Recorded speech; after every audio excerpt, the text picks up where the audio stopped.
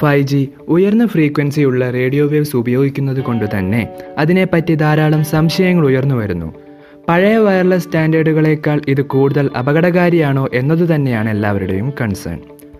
5G പ്രവർത്തിക്കുന്നത് millimetre വേവ്സിലൂടെയാണ്. ഇത് സാധാരണ 4G ഫ്രീക്വൻസിയേക്കാൾ വലുതുമാണ്. LTE 2.5 GHz-ലും വൈഫൈ 5 GHz-ലും ഓപ്പറേറ്റ് ചെയ്യുമ്പോൾ 5Gയുടെ മില്ലിമീറ്റർ വേവ്സ് 300 GHz ആണ്. ഇത്രയും ഉയർന്ന ഫ്രീക്വൻസിയിൽ പ്രവർത്തിക്കുമ്പോൾ അധികമായി വരുന്ന എനർജി മനുഷ്യരാശിക്ക് ഏതെങ്കിലും തരത്തിൽ ദോഷം ചെയ്യുമോ എന്ന പേടിയാണ് ഇപ്പോൾ നമ്മൾ കേട്ടുകൊണ്ടിരിക്കുന്നത്. ഇത്തരം വാദങ്ങളെ സപ്പോർട്ട് ചെയ്യുന്ന ആളുകൾ തെളിവായി നൽകുന്നതോ international agency for research on cancer അഥവാ IRAയുടെ ഒരു സ്റ്റേറ്റ്മെൻ്റ് ആണ്.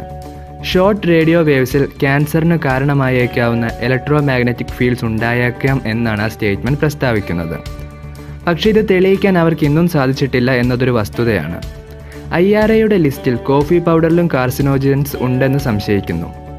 ആസ്ബെസ്റ്റോസിലെ ഘടകങ്ങൾ ക്യാൻസർ ഉണ്ടാക്കുമെന്ന് തെളിയിച്ചിട്ടുണ്ടെങ്കിൽ പോലും അതിൻ്റെ ഉപയോഗം ഇന്നും തുടരുന്നു. യൂറോപ്പിലെ ചില രാജ്യങ്ങൾ 5G ഇൻഫ്രാസ്ട്രക്ചർ ടെസ്റ്റ് ചെയ്യാൻ പോലും അനുവദിക്കുന്നില്ല. ഇതിന് കാരണവും വർദ്ധിച്ചു വരുന്ന ജനങ്ങളുടെ സംശയങ്ങളാണ്. നെതർലൻഡ്സിൽ പക്ഷികൾ കൂട്ടത്തോടെ മരിച്ചു വീണത് 5G ടെസ്റ്റിൻ്റെ ഭാഗമായാണെന്ന് ആളുകൾ ധരിച്ചു. എന്നാൽ വിഷപദാർത്ഥങ്ങൾ ഉള്ളിൽ ചെന്നാണ് മരണം സംഭവിച്ചതെന്ന് ഓട്ടോപ്സിയിൽ തെളിഞ്ഞു. ചുരുക്കി പറഞ്ഞാൽ 5G വരുന്നത് കൊണ്ട് ആർക്കും വിദൂരമായി പോലും ആരോഗ്യ പ്രശ്നങ്ങൾ ഉണ്ടാവുന്നില്ല. DNA മോളിക്യുലാർ സ്ട്രക്ചറിൽ മാറ്റങ്ങൾ വന്നാൽ മാത്രമേ ക്യാൻസർ പോലുള്ള മാരക രോഗങ്ങൾ നിങ്ങളെ കീഴ്പ്പെടുത്തുകയുള്ളൂ. ഇങ്ങനെ മോളിക്യുലാർ സ്ട്രക്ചർ ചേഞ്ച് ചെയ്യാൻ ഉയർന്ന ഫ്രീക്വൻസി വേവുകൾ തന്നെ വേണം, ഏകദേശം 10 ലക്ഷത്തിനടുത്ത്. ഇങ്ങനെ സംഭവിക്കുകയാണെങ്കിൽ അത് റേഡിയോ വേവ്സിൻ്റെ സ്പെക്ട്രം കടന്ന് അൾട്രാ വയലറ്റ് ലൈറ്റായി മാറും. നോർമൽ ലൈറ്റിൻ്റെ ഫ്രീക്വൻസി നിങ്ങൾക്ക് ക്യാൻസർ ഉണ്ടാക്കുന്നില്ലെങ്കിൽ 5Gയുടെ ഫ്രീക്വൻസിയും ക്യാൻസർ ഉണ്ടാക്കില്ല. എന്നാൽ 5G നിങ്ങളിലേക്ക് എത്തുന്നത് മില്ലിമീറ്റേഴ്സ് ഫ്രീക്വൻസിയിലും കേവലം 300 GHz മാത്രം.